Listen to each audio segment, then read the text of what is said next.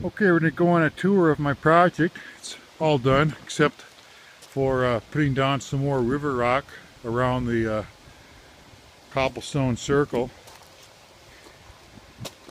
But this is a black granite. It's not really black, it's dusty. So next spring I'll power wash it and see if we can get it to look a little more black. That's a twisty baby locust tree, one of my favorites.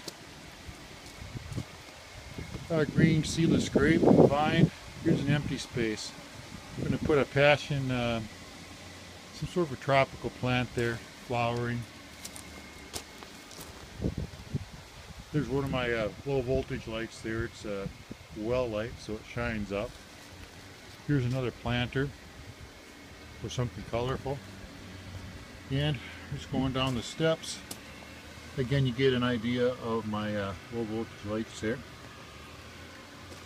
Now the cobblestone circle, I surrounded that with black concrete as a base for black granite, but I think it's too stark, so I'm just going to put the river rock, the same thing that you see up here, is going to go around the cobblestone circle. I think it'll match better. So I'm just going down the stairs here,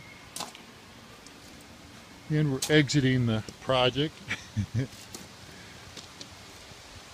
This is a fish that matches all the planters that we have. That corner I got to dress up, and I'll do that next spring. Just get an idea here of the stone facing that I mortared against the concrete blocks. There's one more kind of little wall here, and that's at